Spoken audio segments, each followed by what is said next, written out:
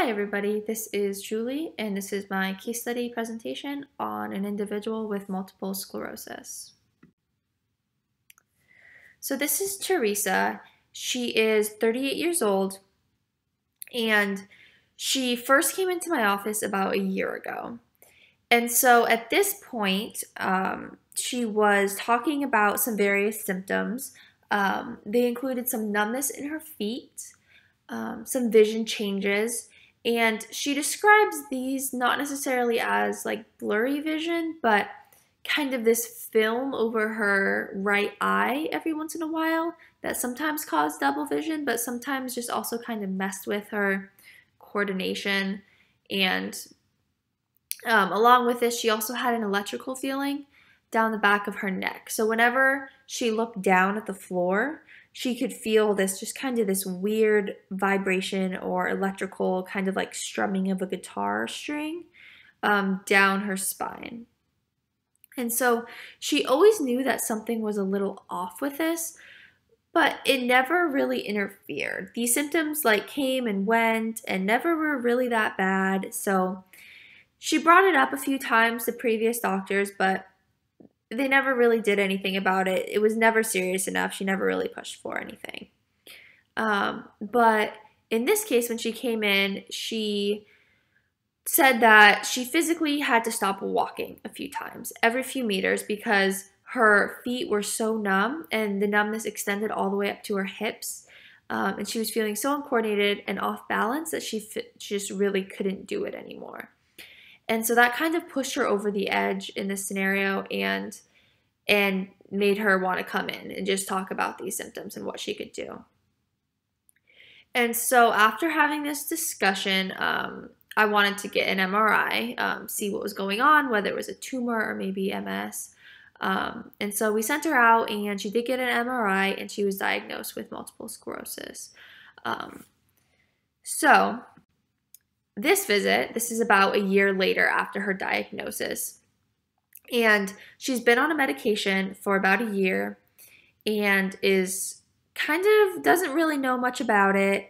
Her neurologist just recommended something new that she try, and she doesn't really know. She just kind of wants us to discuss what they do and how they might help her. And then she's also visibly frustrated that her current medications don't seem to be working.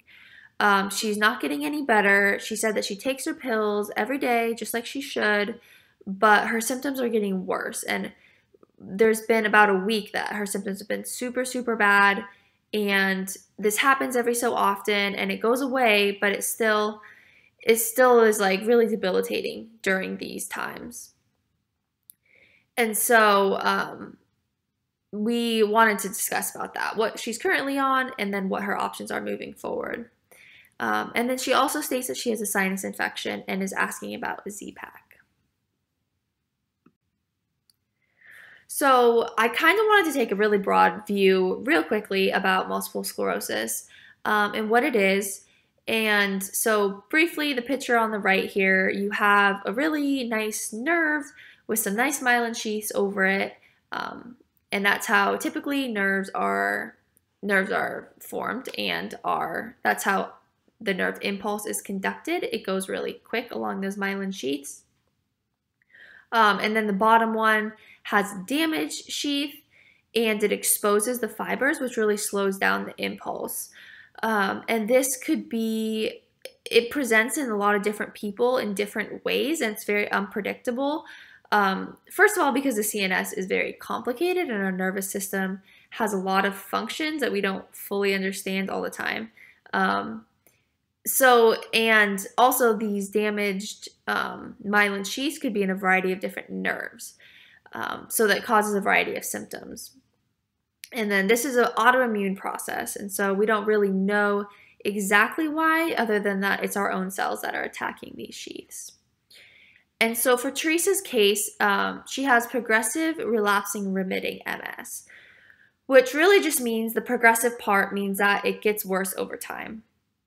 And that's what she's been experiencing.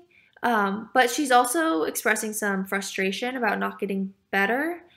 And so I wonder if she's going off some misinformation about her medication and how that might, I just really want to discuss the idea that the goals of medication, what are they for? And for MS, really our goal is to manage symptoms and delay progression. There's not anything out there that's going to cure or reverse symptoms dramatically. And so I think for her case, that's really important to know in order to make some realistic goals. And then the relapsing remitting portion of it just means that these symptoms come and go and there are exacerbations like she's been experiencing. And so that's just kind of part of it. The symptoms come and go. And then, so looking at some broad medication options. There's 3 different categories here. The first one is disease-modifying agents, and these are typically what we see, specifically MS drugs. And so they're targeted for that disease, and what we're trying to do, like I mentioned, is reduce the number of relapses, delay progression, and limit new disease activity. So the goal is not to cure, because we do not have that yet, but we can delay the progression. And then secondly, we can manage these relapses. And usually that's done by a 3 to 5 day course of corticosteroids.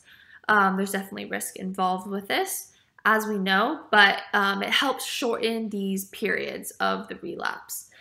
And in doing so, it's thought that maybe we can limit the damage to the myelin sheaths during this period, but there hasn't really been any evidence to say that it's better in the long term for the disease progression. But it does help with symptoms in these cases. And for Teresa, she says that she's really debilitating during this time, so that might be helpful for her. And then lastly, we can manage symptoms. And so in managing symptoms, there's a whole slew of different medications that we can use. But I thought this picture was a good one. It lists some of the common ones, and you can see the percentages there and what some people present with, what others don't.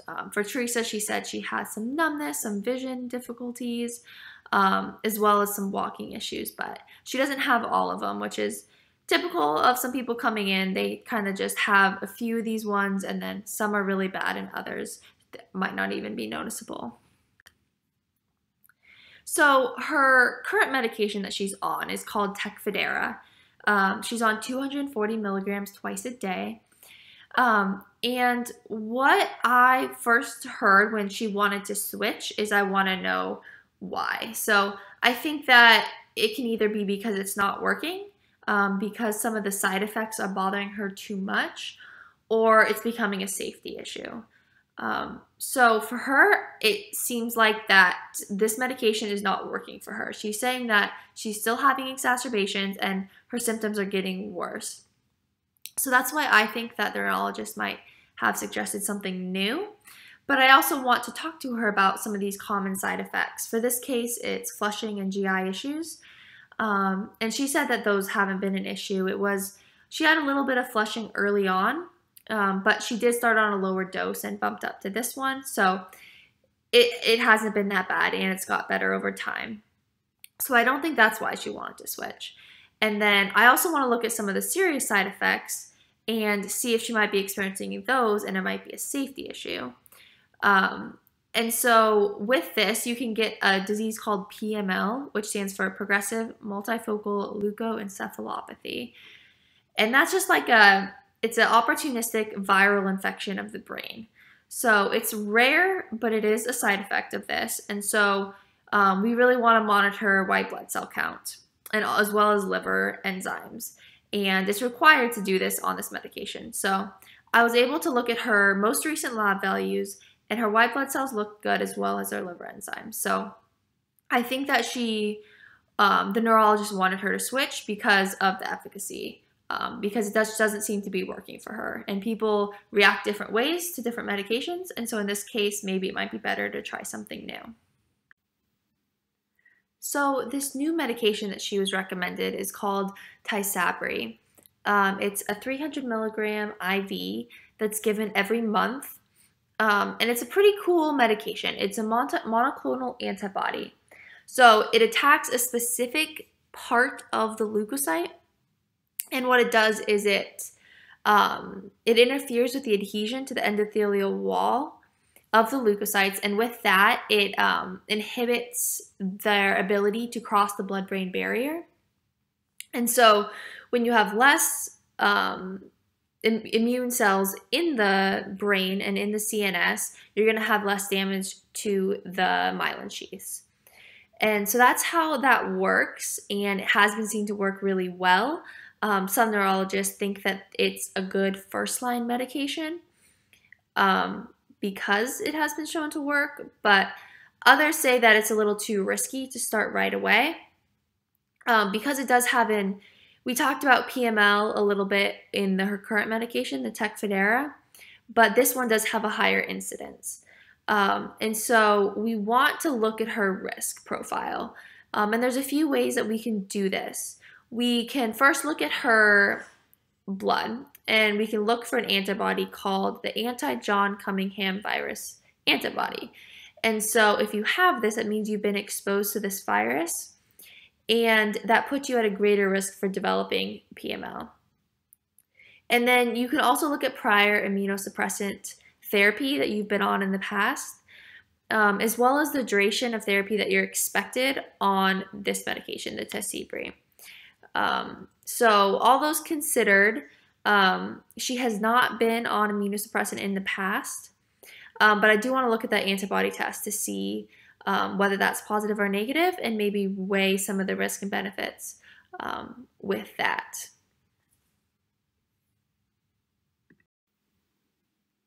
So she's also asking about some azithromycin. She wants a Z-Pak because she's been feeling pretty miserable for the past 4 days. She said she hasn't been sleeping, she's had a runny nose, she's had a cough, and this combined with her other symptoms that she's having, her other neurologic symptoms, she's just kind of going crazy and she's overwhelmed. And she's heard that this a Z-Pak works, and so that's what she just wants to do. She wants to feel better in this so she can start dealing with other things. But this kind of goes into our case study a little bit, in that it's only been 4 days. I don't really know if this is viral or bacterial. Most cases resolve on their own. So what I would do is I would suggest some symptomatic relief. I want her to feel better, and I want her to be able to sleep and recover from this.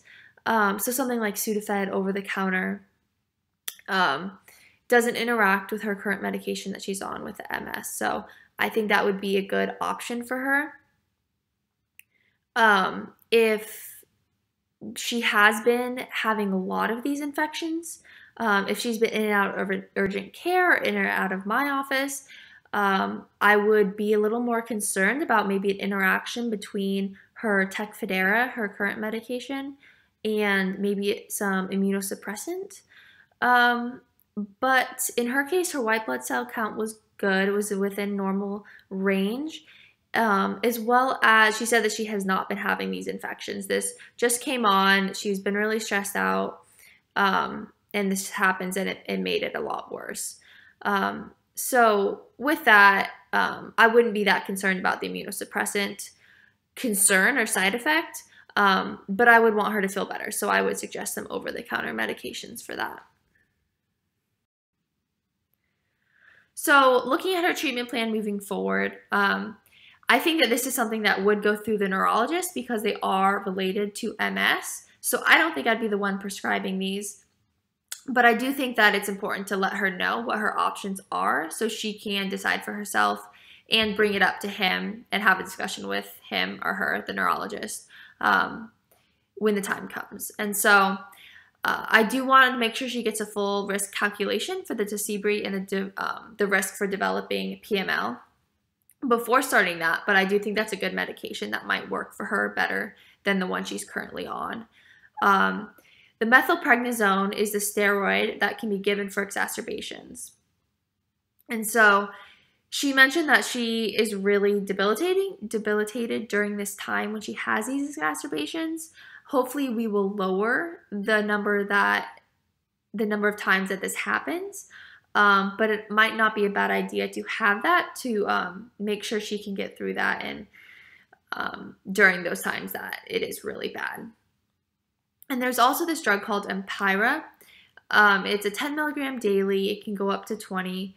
It's a potassium channel blocker that's been seen to help with walking.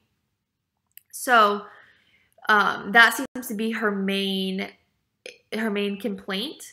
And so that might be a good option to manage that moving forward, as well as taking those other two when the time comes. And then these are my references. It was pretty interesting diving into some MS medications. I never have thought about it before, and it's interesting to see where it might go in the next few years. So if you guys have any questions or comments, please let me know. Thank you for listening.